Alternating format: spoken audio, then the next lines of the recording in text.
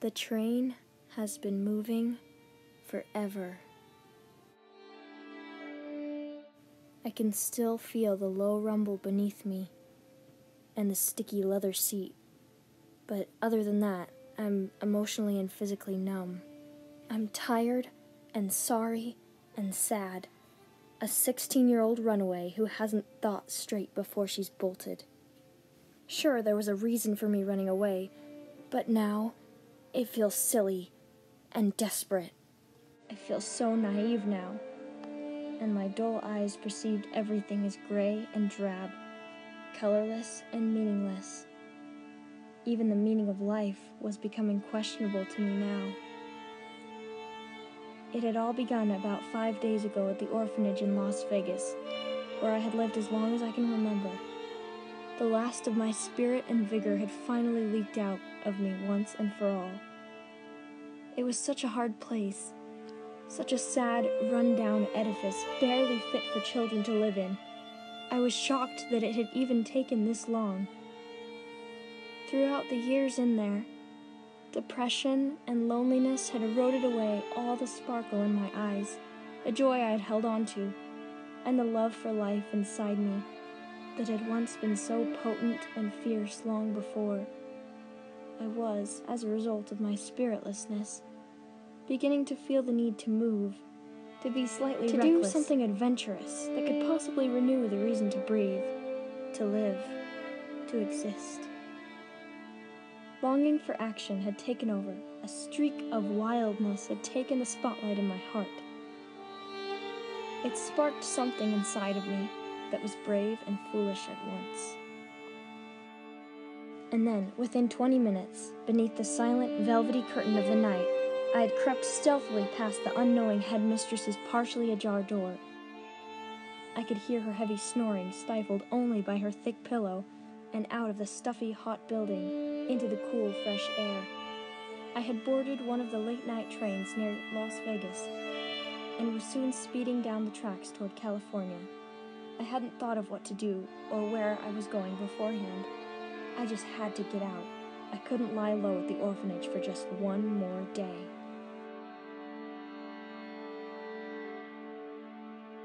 I had been riding the train for almost a full 14 hours.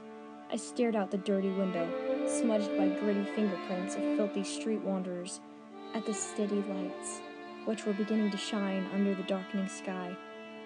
I had $30 crumpled up in my hand, and nothing else to keep me alive and well. Now that I was riding down the tracks in this train did I realize how silly this decision was to run away. But sleepiness overcame my thoughts, and I decided that for now I could sleep, since there was nothing else I could really do at the moment. When I awoke, the sun was shining, beating down on me. I looked out the window and saw that it was relatively high in the sky, now glowing above a blazing stretch of desert wilderness. I sighed and cursed myself for sleeping so long. Dang it, Ellie, you accursed girl. But after a minute, I promptly forgave myself. I guessed that sleeping had done me some good. Where are we? We're in Southern California, about 4 miles away from a little town. Where are you headed? I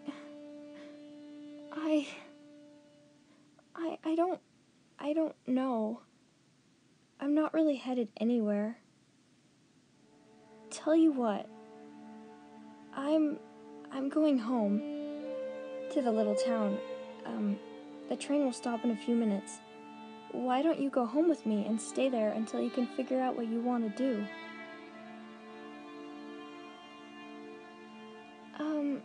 Okay.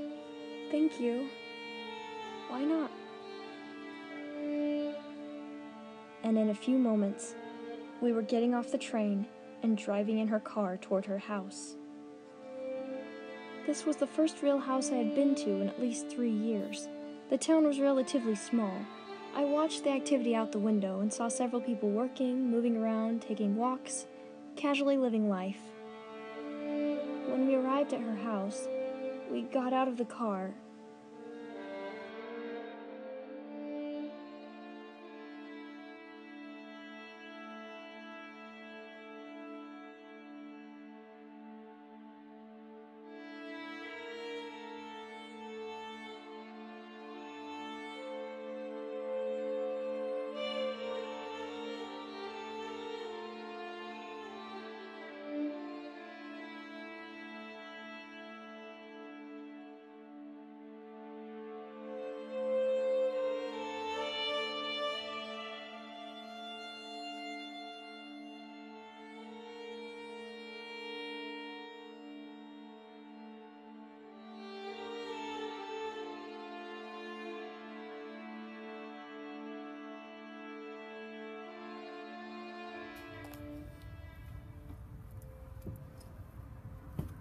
We're here, Ellie.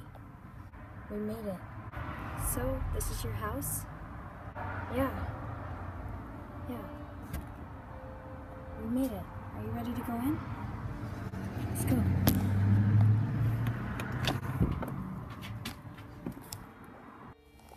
So, what's your name? I haven't even told her. My name is Ellie. I'm a high diver. She's gonna ask what that means. They always do. You are? Are you serious? Me too. I love them. Aren't they so amazing? Wait, are you talking about... I mean, not like an actual high diver. I mean like a fan of Jason Reeves and Nellie Joy? Yeah. Yeah. Like that. You really know the pop duo High Dive Heart? Seriously? I love them. They are amazing. I know they're not very well known yet, but that will change, I think. They really are incredible. I mean, like, throughout this hardship, their music has really helped me keep going. It really puts life in me when I feel like I don't have it. True, they are amazing that way, aren't they? Yeah, they are. I like them. And you do too, so that's great. Yeah. Do you like Colby Calais too? Yeah. That's cool. Well, I'm Erin. Hi, Erin. Hi. I'm so glad you're a high diver. I'm so glad you're a high diver. I have to show you something. Real quick. Come on. Okay. Are you ready, Ellie? Yeah, what is it? Okay. Look.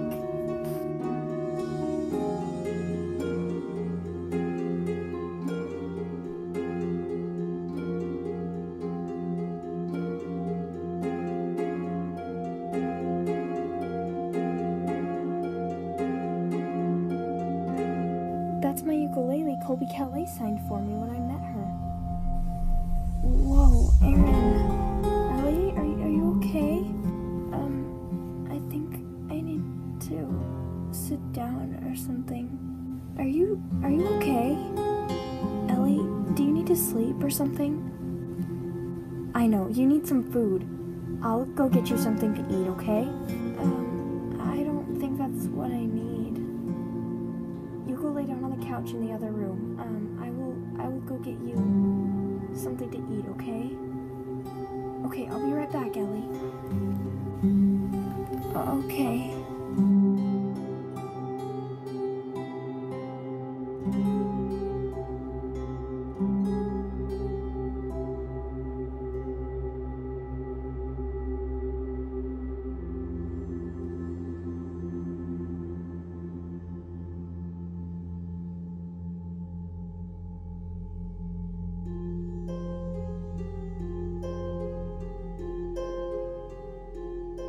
Touch it. Touch the ukulele. Touch it. I can't touch it. It's Erin's personal property. Of course I can't touch it. Colby Calais signed it. It's special to her. Touch it. Touch it. Oh, I want to touch it. I really want to touch it. Touch it. Touch it. Touch it. Touch it.